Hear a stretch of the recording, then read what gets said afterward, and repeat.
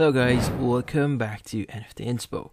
For today's video, we are going to show you how to see deposit history on Binance app.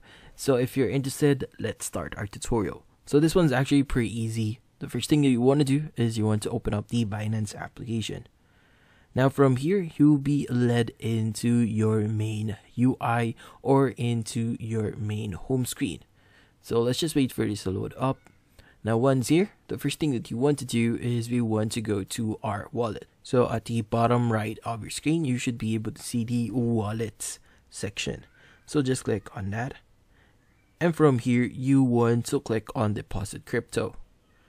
So in here, you want to select any of the crypto that you see on your screen. So for this example, let's just choose ADA for this one or Cardano. And from here, you'll see the choose network UI.